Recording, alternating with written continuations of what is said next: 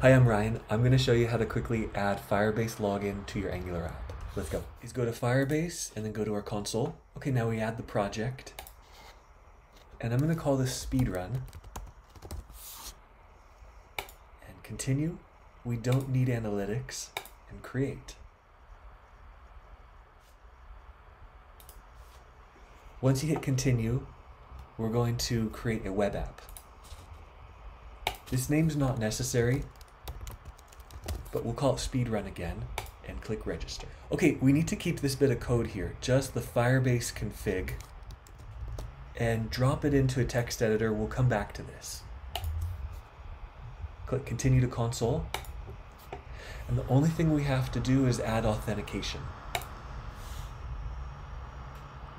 Click get started and email password and enable, then save. Once we have our code working, we'll see our signed up users show up on this screen. Now let's create the Angular app. Type checking? No. Routing? Yes.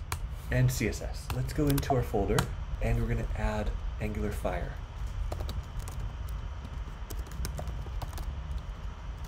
Choose the Firebase app that you just created, and now we're going to add Angular material. Now we're going to create 4 pages: a home page, a sign up page, a login, and a private dashboard so that we know that the login works. ng generate component, home, sign up, login, dashboard. We're also going to need a service and a guard. The authentication service and a guard that keeps people from being able to enter the dashboard without access. Angular generate service. In our services folder, it'll create it, called off. And then Angular generate guard, service is off. And we want to choose can activate. Okay, let's open a new tab, Angular serve open. So let's open our code editor and let's remove all this boilerplate. So we go to source, app component.html. All we're going to keep is the very last router outlet. There we go. Okay, now let's add routing. So source app routing module.ts. We're going to import all of the pages we just created as well as the auth guard. And now we're just going to say what our routes are. So we have a path to the home component, to the login, sign up, and dashboard. And dashboard itself has can activate with the auth guard. Now we have a Firebase app and an Angular app, but they can't talk to each other. So let's take this Firebase variable and go down to environments and environment.ts and add it in. So we're going to refer to it as Firebase. That's it. And now we need to add the environment to app module.ts. While we're here, let's add Angular Fire as well as material, and we're going to have a couple other features so we can use forms.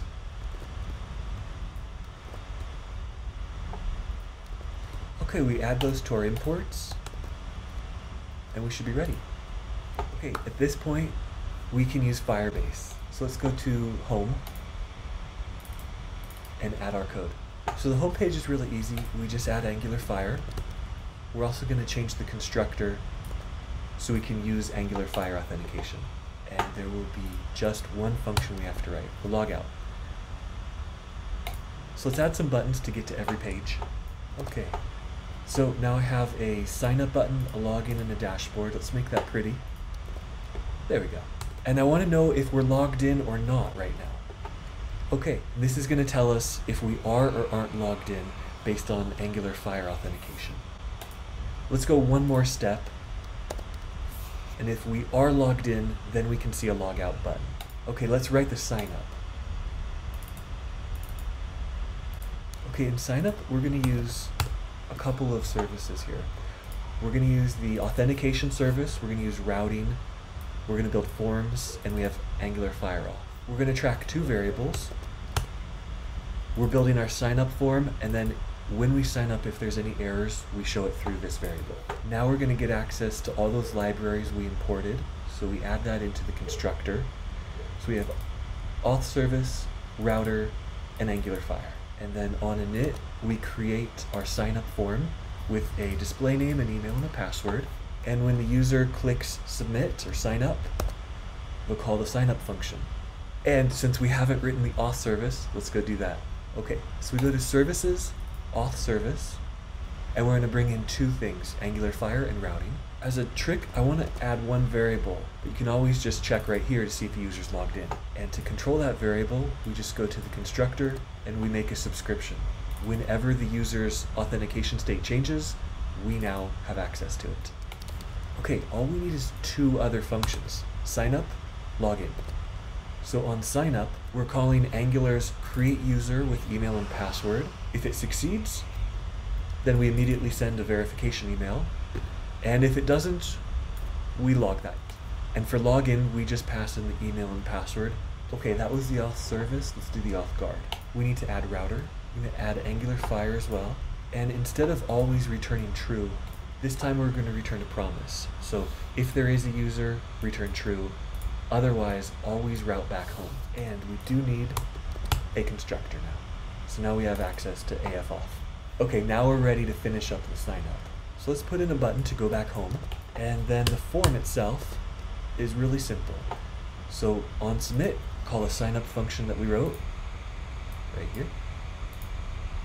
And bring in the full name, email, password. And if there's an error message, this is normally hidden, print it out here. Nothing more. Let's test it. Oh, actually, let's make it pretty. A little pretty. There we go. You don't have to have a valid email. And short password. Now we're in the dashboard. Now before we get the dashboard to work, let's go look back at Firebase. And refresh. And there I am, the new user.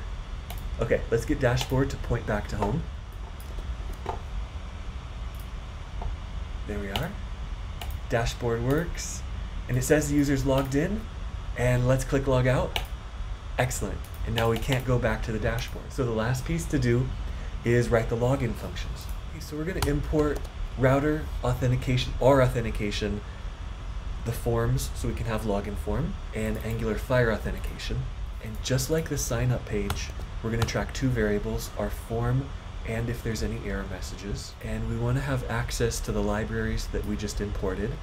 So we build our login form with just an email and a password. And then when the user actually clicks submit, they'll go to our login user function here. So as long as the form is valid, then we go ahead and go to our authentication service, to the function we just wrote for login user, passing in email and password. Then, if result is null, this is the one tricky thing for Firebase, result null means it worked. Then we're going to navigate the user to the dashboard. Otherwise, it'll say is valid is false, and we can just log that and show the error. So let's see the login page as we build it.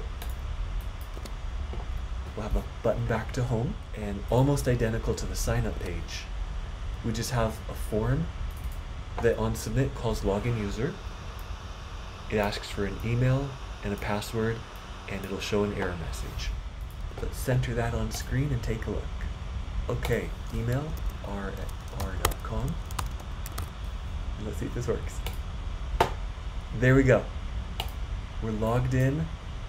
We can log back out, and we can't access dashboard. That's how easy and fast it is to put Firebase authentication into your app. We hope that you enjoyed. There you go. We're good? There you go.